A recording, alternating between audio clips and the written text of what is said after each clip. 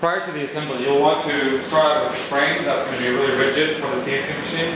The torsion box will sit right on top of this surface here. You'll want an area that you'll be able to use for storage, maybe for sheet stock, and possibly an area that you will put your electronics and maybe the computer. When you're building the frame, you want to start out with as flat as possible framing on the top, and that has no twisting or torsion from the front to the back. The actual table in the end that this is maintained. The dimensions I'm using for this frame, for the inside dimension so I can get sheet stock in, I'm measuring it to be 51 inches or 52 inches.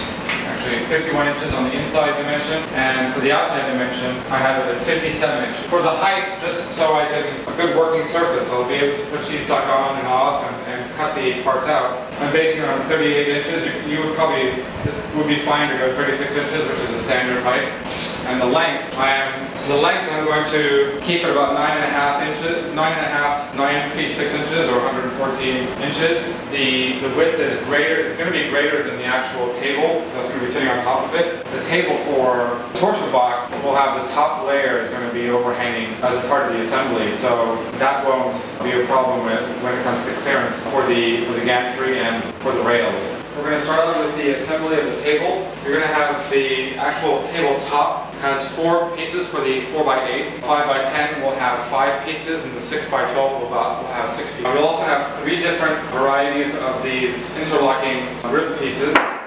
There's a long piece, a medium, and a small piece. The medium goes in this direction.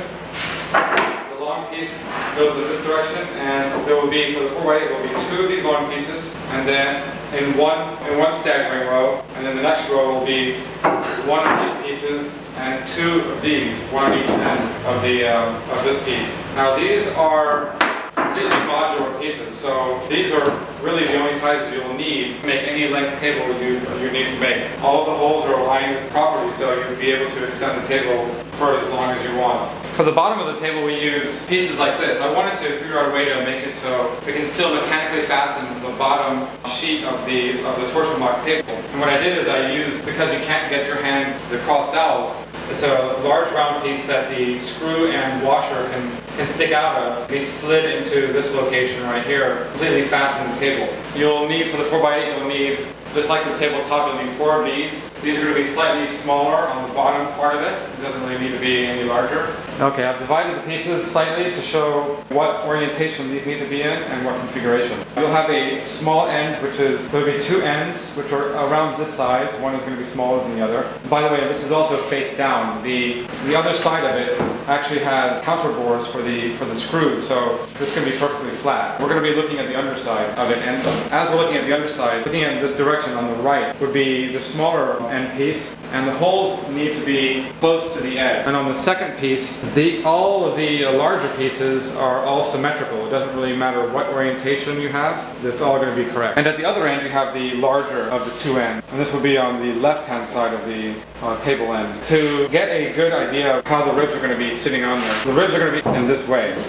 There's a slight variation in the dimension here, so you'll have a little bit of wiggle room. The most important thing is that these are relatively flat, and they'll be able to sit flat on the table. You can take the longer piece and align it to see if you have the holes aligned. When attaching the ribs to the table surfaces, I would start with the large piece first, and then attach the rib probably in this orientation. A cross dowel in this location, and you'll have a 1.5 inch screw intersecting the cross dowel. So what I would do is to put these longer pieces on, but do it on every other row of holes. And we're going to show that to you as we do it. So starting the staggering, we're going to have a long piece on the side, and we'll have another long piece, so it's going to be long, long. And then the next row will be short, long, short. The next row will be long, long, short, long, short, long, long, and so forth. So that's the staggering method. We're going to start with this piece here, since this is going to have enough more surface area to use the screw into the wood. And then we'll attach the end next, and we'll go down the line with the next tops. Also, as you're fastening the ribs to these boards, try not to tighten the screws all the way. Let it a little bit loose so at the end you can tighten it, and all of the boards are able to interlock.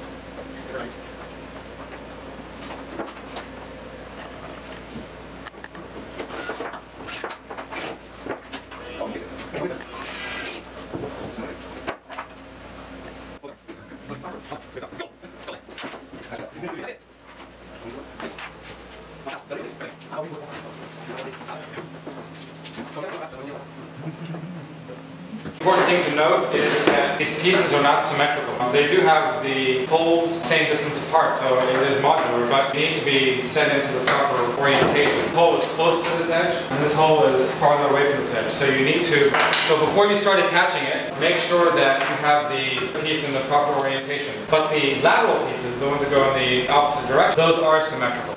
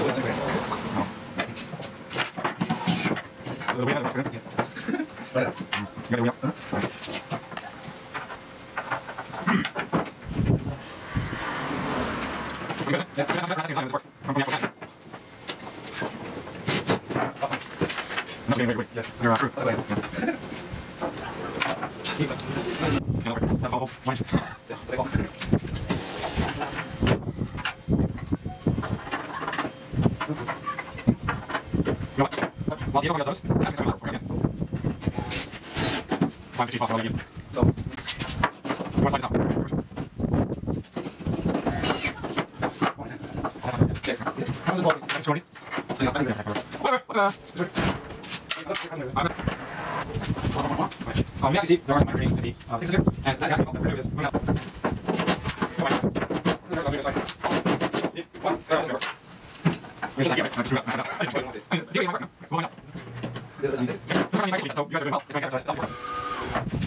You pull your weight. I'll make it again.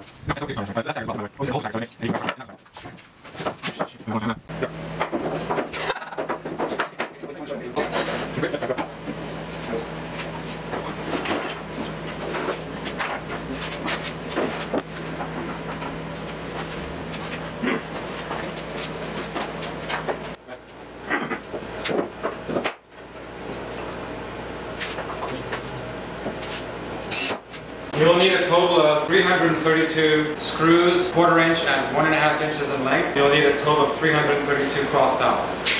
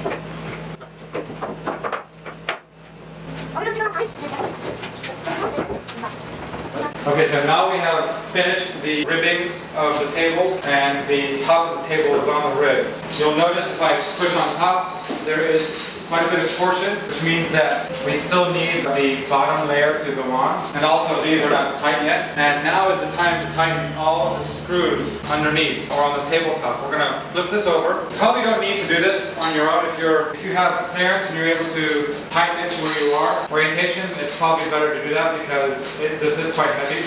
But we're only doing this for illustration purposes to show you tightening of the top.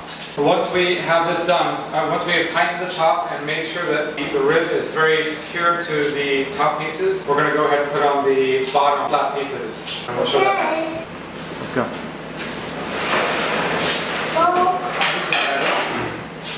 You're going to have a whole bunch of things coming out, right? Don't let it go. Go.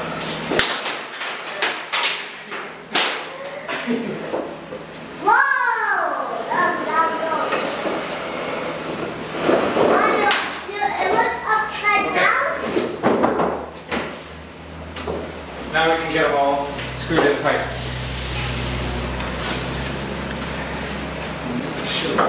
Now that we have flipped it over, which wasn't actually that bad, it wasn't really that heavy. Could have used 3 people, one person getting the middle section and helping it out. We're going to go ahead and screw in all of the screws, make them really tight.